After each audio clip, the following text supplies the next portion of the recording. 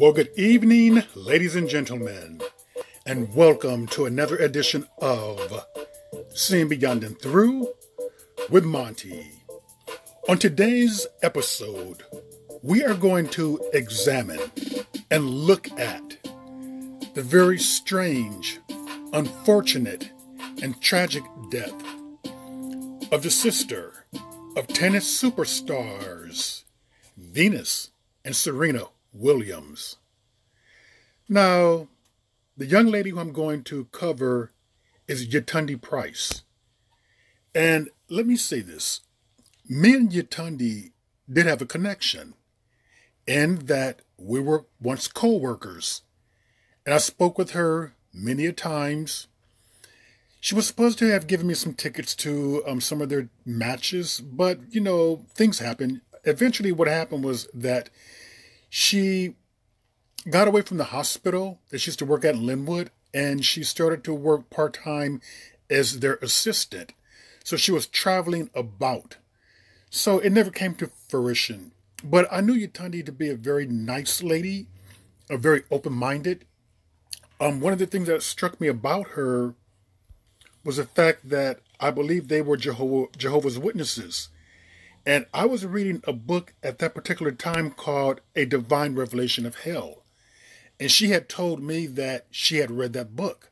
And I was very surprised. Then I spoke to her about many controversial things that were going on in the world. And I learned that she was very open-minded. She was not a pigeon, meaning that she would not just go along with what society or people are doing. She was her own person, her own woman. She thought for herself. And I want to say this. The person who she was with that particular night is making noise. Now, we should be seeing Will Smith in a couple of days winning the Academy Award for playing Richard Williams. Will Smith did an outstanding job in Venus and Serena. I love the movie. His performance was incredible. And what he conveyed was that when you do not look like someone, it is imperative that you speak like them or get their mannerisms down, get their gestures down, get the walk down. And he got that down very well. So we should definitely see Will Smith walking away with the Academy Award for it would be a well-deserved award. He deserves it. Now, this man right here is Rolland Wormley. Mr. Wormley is the male who was with Yetunde the unfortunate night that she was gunned down in Compton, California. He's stating, above all things, that the family has pretty much shut him out. The Williams and Price family shut him out because they believe he had something to do with Yetunde being murdered. Well, Rolland, you did. Because by his own accounts, this is what went down. Let me backtrack just a tiny bit. They have met.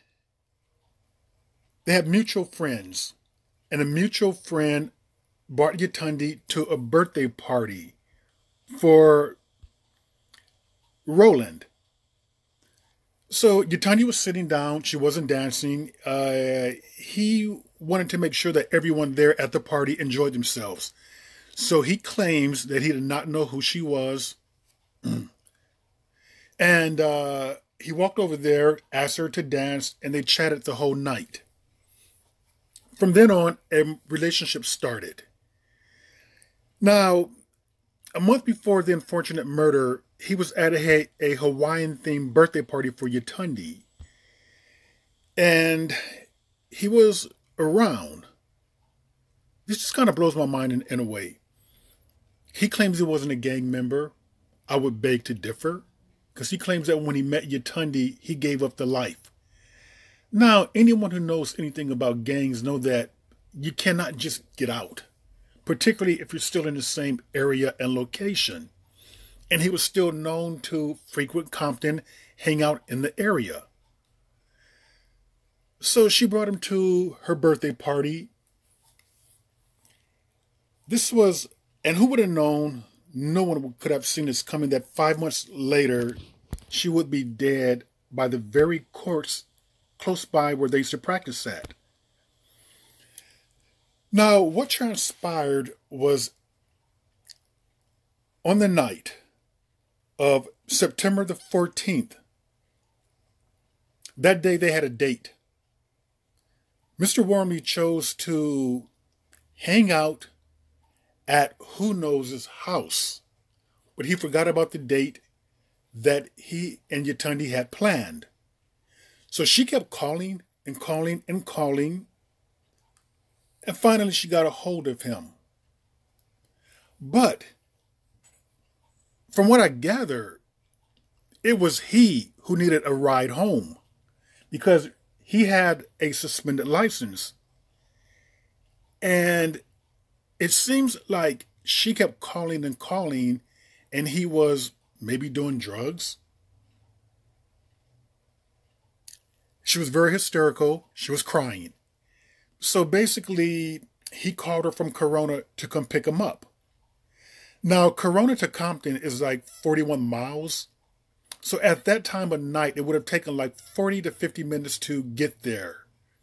He claims that she was drinking just a little bit, not saying that she was above the, limit of alcohol where you can be arrested. But nonetheless, he called her from Compton. She came out there in the wee hours of the morning to come pick him up. And basically, what transpired was that he claims that she told him that about her drinking a little bit, but he claims that he took over the driving, even though he had a suspended license. Something about that seems very fishy. And they drove down a side street so they can avoid being possibly stopped by law enforcement. So as they was driving down a side street, this man walks up to the vehicle. He was in a shadowy form. They couldn't make out the face or features, but he walks up to the vehicle and fired shots into the vehicle. Mr. Wormley says that he ducked or moved back and the bullets hit Yetunde. And apparently he says that had they would have worked on her at the scene, they could have saved her. But he's claiming that they took a while to get her to the hospital. How long? I'm not really sure. But as they were driving away, they knew that she had passed because they turned the lights out in the ambulance, according to him. And he says that they did not do anything to try to revive her, resuscitate her, work on her, until they found out that she was the sister of tennis stars Venus and Serena Williams. This is according to Mr. Wormley. So the nurses who worked with Yetunde, when they found out about the murders, they were devastated. They were stating that they couldn't work. They were just, just out of it. They couldn't perform their duties at the hospital. Yetunde was eventually buried. A few doctors were invited, and just a couple of the staff there at the hospital, a couple of nurses, were invited to attend her funeral in the Hollywood Hills at Forest Lawn Memorial Park. Now, let me add this in here. When Yetunde was dating this guy, friends and family warned her about him. I guess his presence gave off an eerie feeling. There are just some people that you can feel things about. And it just didn't sit right. But some women want to see the good in people, or maybe they think they can change someone, or that someone would change. But that particular life is very difficult to get someone from. Because when you got someone who does not really have the education, what they're going to turn to do is what they've been doing to get quick money, whether it be through selling drugs, whether it be through robbing people, a life of crime. And not long after Yetunde's murder, like a month after, he was arrested for burglary. And we come to find out that his account was not quite true with what was revealed. Because on the night of September the 14th, 2003, it says that Price was chatting with her boyfriend in her SUV parked outside what subsequently was revealed to be a trap house in Compton, California. Now, according to the prosecution, two members of the Southside Compton Crip Street gang who were guarding the house opened fire on the SUV because they believed that they were defending the crack house from rival gangs, presumably the Lima Hood Piru.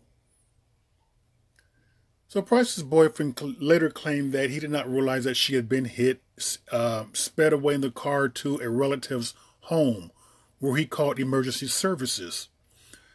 Then it says that here that Price was pronounced dead shortly after arriving at the hospital from a bullet wound to the head. See, his account, he stated that she was already dead.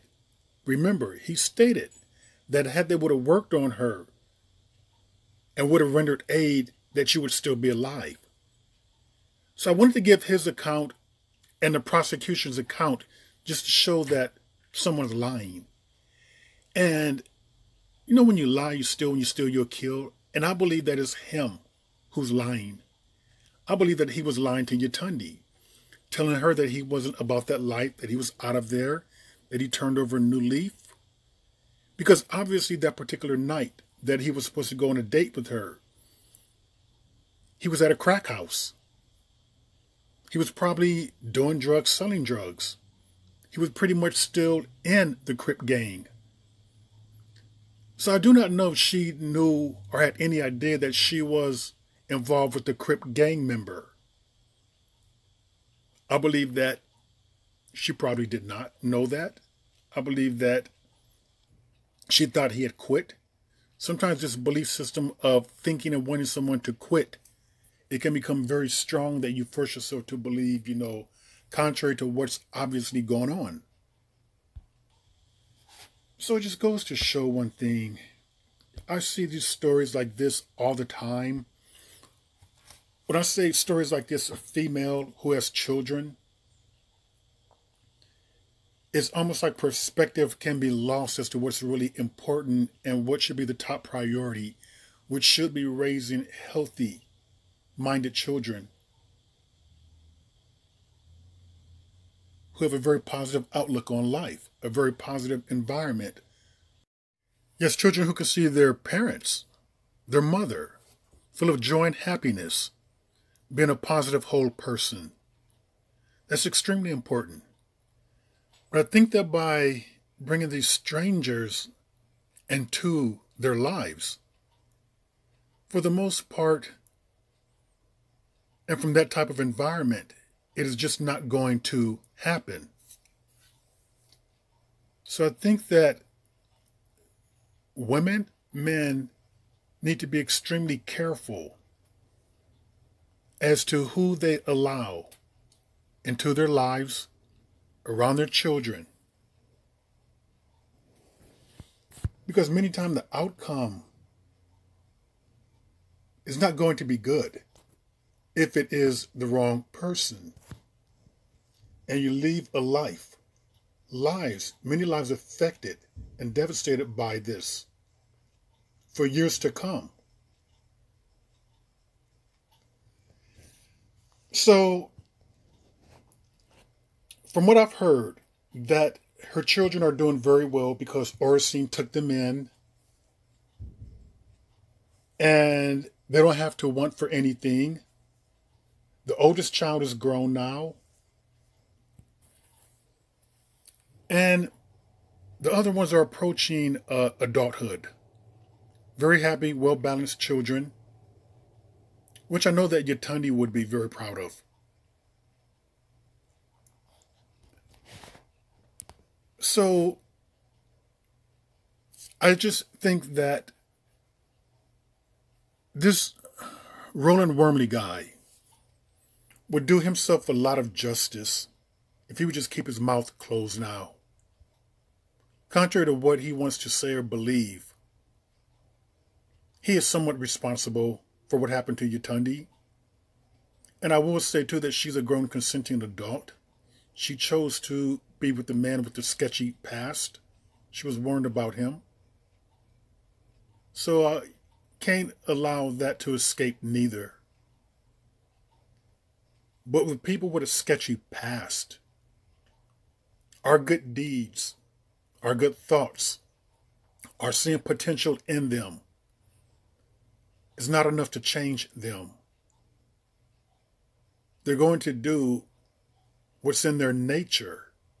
When I say what's in their nature, environmentally, what's in their upbringing, what they have been seen around them as a living, as life, how they function. The best thing to do with that is just to stay away from it and not to get involved in the first place. And with that, ladies and gentlemen, that is another edition of Seeing Beyond and Through with Monty, and I will see you all beyond and through.